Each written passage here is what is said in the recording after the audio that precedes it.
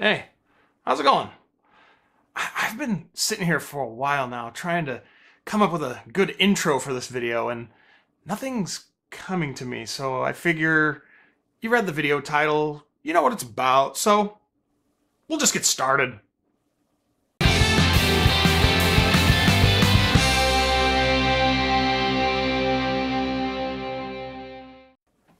Recently, I made a video where I swapped the old 1TB hard drive out of my laptop for a new 500GB SSD. If you haven't seen that video yet and are interested in checking it out, you can click on it up here in the cards and give it a look. And for those of you that have already seen it, well, thanks for watching. And if you'd like to watch it again, you can totally do that. Anyway, once I'd swapped the drives out, I had this perfectly good 1TB hard drive just sitting there, lonely and depressed, like me at my senior prom.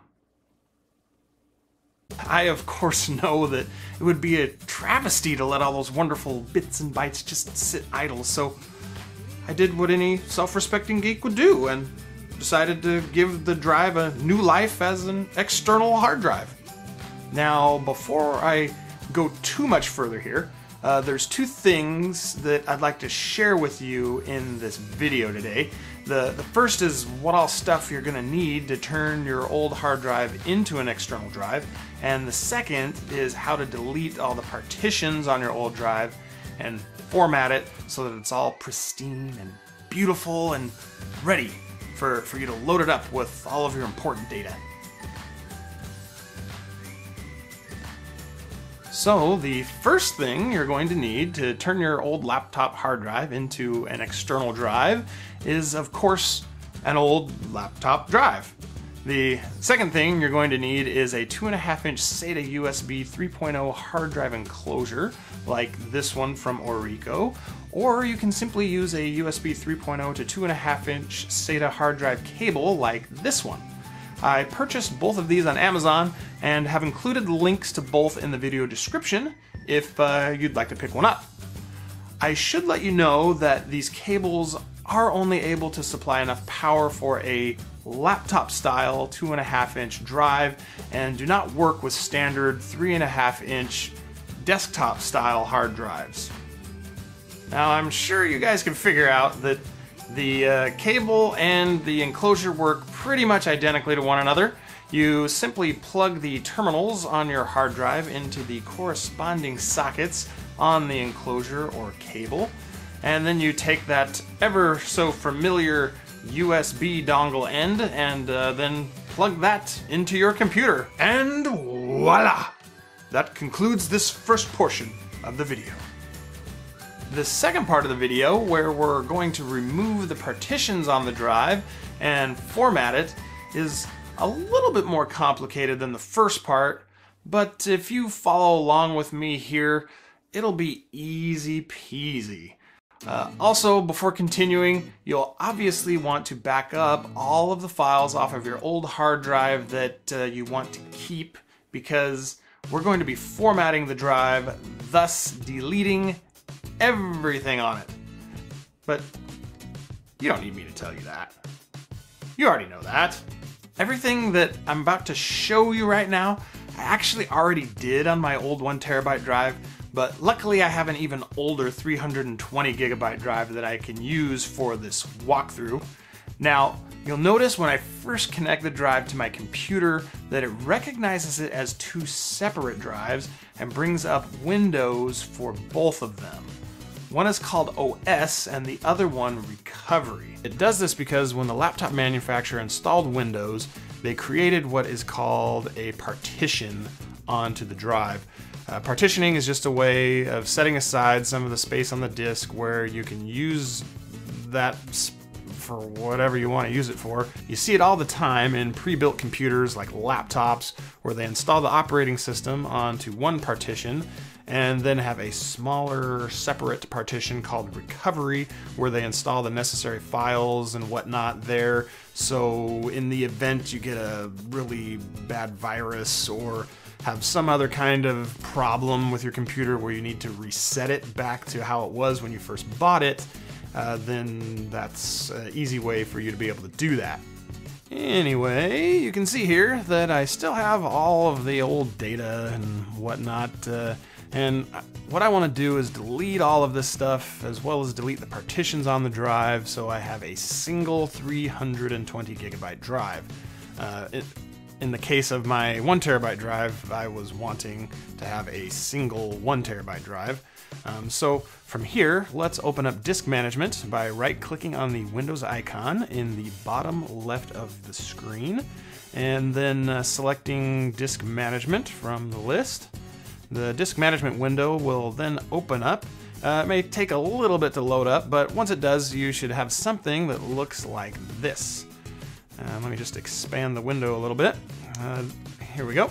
This is a list of all the drives that I currently have connected to my system, and of course when you do this you will see all the drives connected to your system. You'll want to locate your old laptop drive. I know the drive letters for mine are F and H, which is disk 3 right here. Now you'll notice it's showing 3 different partitions on the drive. When you right click on them, it gives you some options. The first thing I want to do is delete all the partitions. Deleting the recovery and OS partitions is going to be pretty easy. All we need to do is right click on one of them and select delete volume. It will then ask you if you really want to delete it, because you will of course lose any data that may be on the drive, but we've already backed everything up and are ready to do this. So you can click yes, and now you'll see that the partition now reads as being unallocated. Now that we got that all done, we can right click on the other partition, and a new option should be available to us called extend volume. Click on that and the extend volume wizard will appear. Click next and it will bring you to a window where you can select which other partitions on the drive you want to add to your partition. I only have one other partition that can be selected, so it automatically adds that one to the list. So I just need to click next once again and then click finish. Okay, so it looks like that operation is not supported by the object. So what I think I'm going to do is I'm gonna see if deleting the OS partition will then allow us to do it. So let's go on down here. We're gonna click on our OS partition, and we're going to click delete volume on that guy and click yes. Let's see here. It gives us a little warning here. The simple partition, simple volume is currently in use to force the blah blah blah blah. Yeah, we'll click yes. Okay, there we go. It has merged them into one unallocated space, and we now have 2 partitions left on the drive. We got our big unallocated partition, and then this annoying little 100 megabyte OEM partition that is seemingly impossible to get rid of. I could just go merrily on my way and say, you know, it's only 100 megabytes, but darn it, I'm a data miser, and I want all 320 gigs, not 319.9. So to reclaim that last 100 megabytes, we're going to have to get a little bit nerdier and open up DISKPART. Now tap the Windows key on your keyboard and then type DISKPART. Hit enter, or just click on DISKPART on the list and click yes, and now you'll see this command prompt. In the command line, type list disk. Now you'll see a list of all the drives on your computer, similar to the one in disk management. And I'm going to type select disk 3. You'll want to, of course, put in whatever the number is for your drive. Now, in order to delete that pesky partition, we need to know which partition it is. To see a list of all the partitions on the drive, we'll type list partition. And now you should see a list of all the partitions on the drive. I want that OEM partition gone, So to do that, I first need to select that partition by typing select partition 1. Again, you'll want to enter the number that corresponds to whichever partition you want to delete from your own drive. It will then tell you your desired partition has been selected, and now the only thing that's left is to delete the partition by typing delete partition override.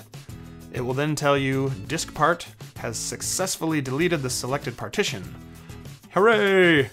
If you have more than one of these types of partitions, you'll need to repeat this process for each one of them by first selecting the partition and then typing delete partition override, just like we just did. On my 1 terabyte drive, I actually had to do this for 6 different partitions that HP had initially set up on it.